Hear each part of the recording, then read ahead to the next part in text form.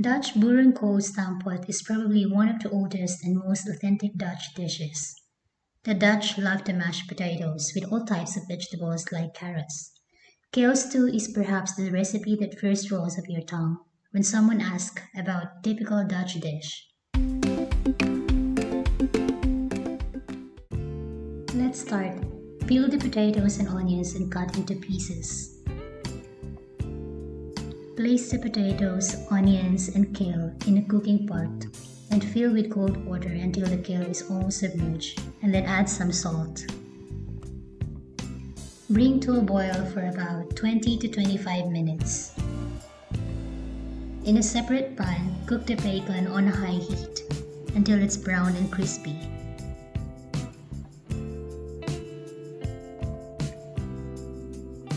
Transfer the crispy bacon into a bowl and set aside.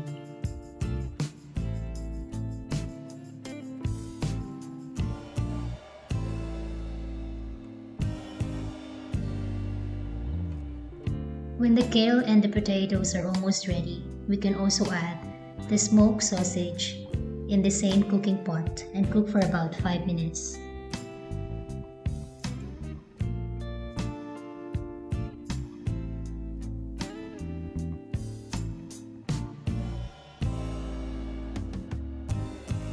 In the same pan that you use for the bacon, add the stamppot powder.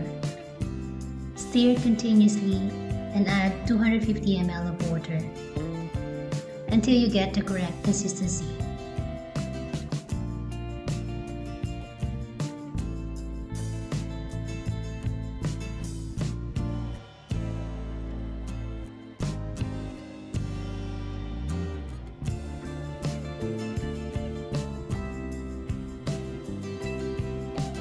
Remove the sausage from the pot.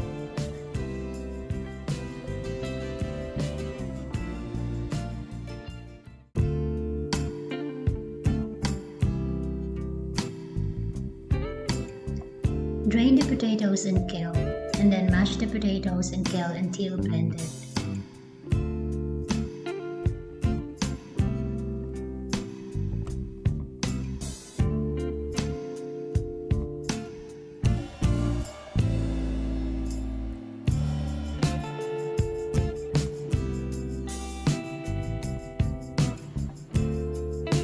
Add a little bit of butter, black pepper, and combine the crispy bacon and stir well.